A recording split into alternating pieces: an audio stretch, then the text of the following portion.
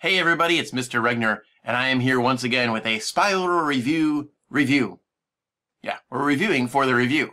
We're looking at, this time, week number 6, day number 1, and I'm going to review this with you now. Keep in mind there are 6 questions on our review this week, and all of our questions are the same throughout the week, with maybe some different numbers mixed in there, but ultimately the same type of math. If we can do well on day 1, we hopefully can keep improving day 2, day 3, day 4, and do a very good job on our graded assignment on day 5. Let's go ahead and take a look at number 1. Here it is. It says use an area model to help you find the sum. So we're adding together these two fractions. The models are given. Maybe that's going to help you out. We can add them without the models if we really want to. Remember, find your common denominator, add them together, get your answer. Select the correct answer and you're good. Let's move on. Question number 2. It says, what is the missing number in the equation? All right, so look at it. We've got 37 hundredths multiplied by something equals 3 7/10. Notice those digits for a second. 37 hundredths, 3 7/10. It appears, I'm just glancing at it, but it appears that that decimal has just moved over to the right one time.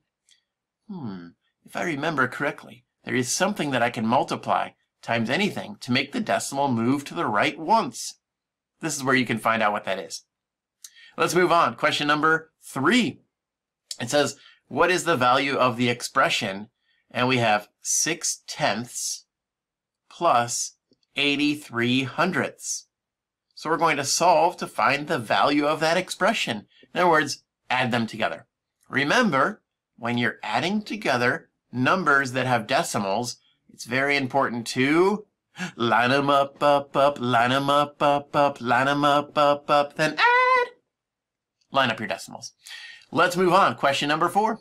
What is the value of the 5 in the following numbers? Now they give you 2 different numbers here. You're looking for 5 and then finding the place value. Okay, is it going to be the ones place, the tens place, the hundreds place, the thousands place, the 10,000s place, the 100,000s place? You get the idea. Identify the place value. Look at question number 5 with me. We've got a little picture here with some cubes. It says how many cubes were used to build the following solid figure. Now, in order to answer this question, we kind of have to think 3-dimensionally on a 2-dimensional picture. So think to yourself, how many cubes are there? We're going to count them up. And we are assuming that we can see the cubes that are unseen, if you know what I mean. For example, in the back corner, there's probably a cube supporting all the other cubes that are on top of it. We have to assume that's there, so we can include that in our count. Moving on, question number 6. It says a student desk costs $43.18. How much would 10 student desks cost? We just need to multiply, right? So take your price and multiply it times 10. Now the other option is we could add that number 10 different times, but it's way easier to multiply. Hey, that's our review for week number 6. Again, day number 1 is going to have very similar questions to day numbers 2, 3, 4, and our graded assignment on day 5. Keep practicing all week long. If you have questions, feel free to reach out to me, and good luck! Math! Aftermath, it's the aftermath. Aftermath, it's the aftermath. Math class is fun, but when it's done, stay in the zone. On your own, it's math review, made just for you. Take a video wherever you go. Aftermath, it's the aftermath.